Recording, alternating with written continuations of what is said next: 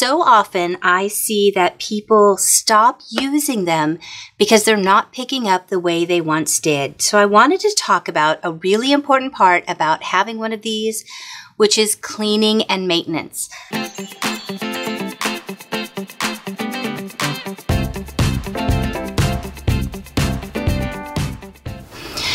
So today is going to be a little bit different because I see these in homes all of the time. I happen to have one, and it is a Roomba vacuum.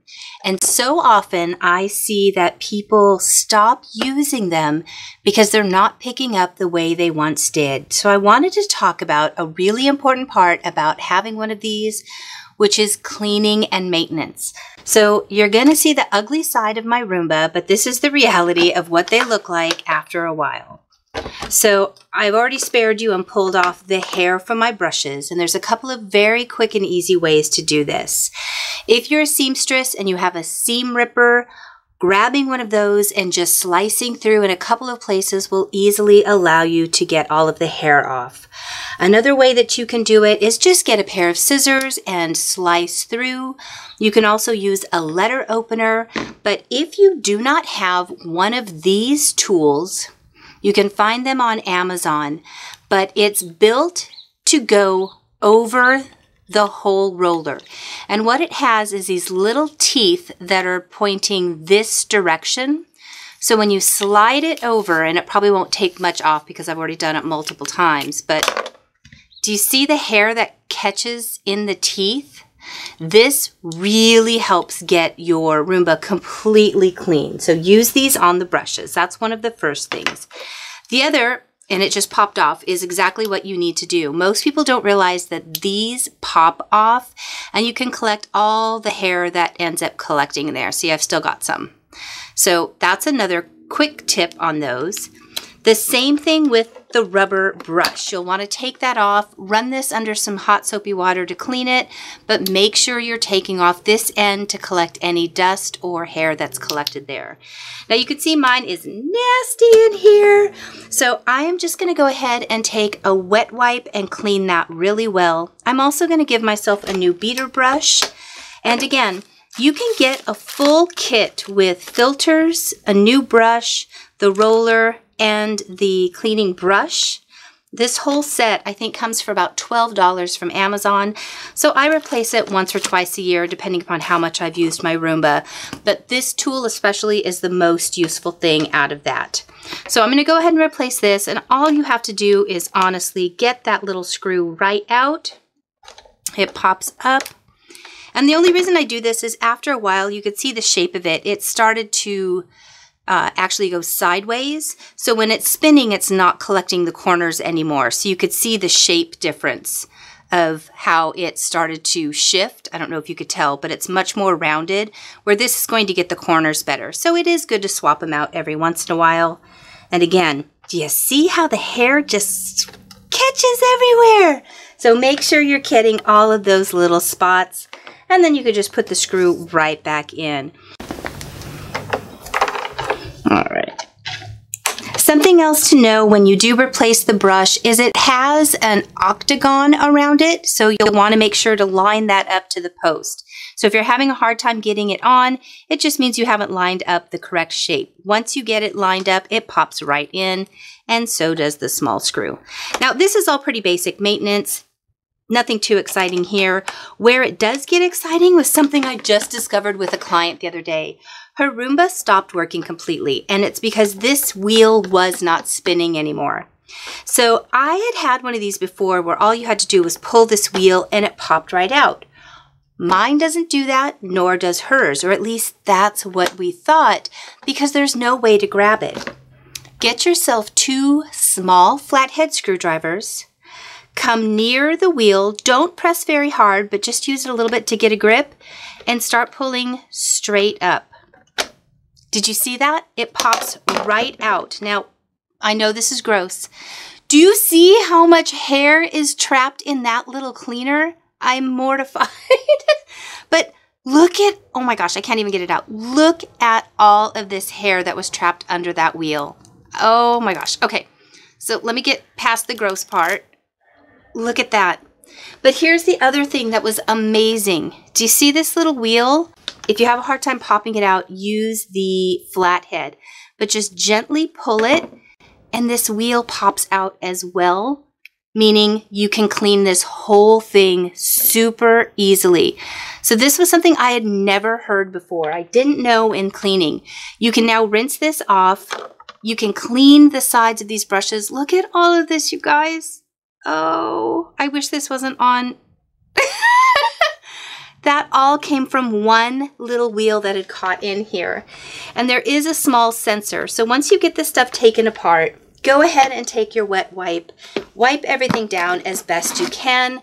This will allow it to run like it is brand new. Get all of these little sensors that are all the way around it. Just give it a nice good cleaning. Get inside here. Now something I like to do for my filter is very different. I'm going to show you that in just a second. I will take the filter out and I don't submerge it, but I do run it under some hot water just to clean it. So, yikes, I didn't realize this has gotten so dirty. You just don't realize how much this is cleaning up. We run ours just about daily and you don't realize how much it's picking up until you go to clean it. So for this portion, as you know, you pop this open to empty out the reservoir. My filter has been cleaned as many times as I can possibly clean it. So I'm going to go ahead and throw this one away and get myself a nice new filter. But before I do, I'm just going to wipe this whole inside out. Now, if you want, you can go ahead and put a little brush in here.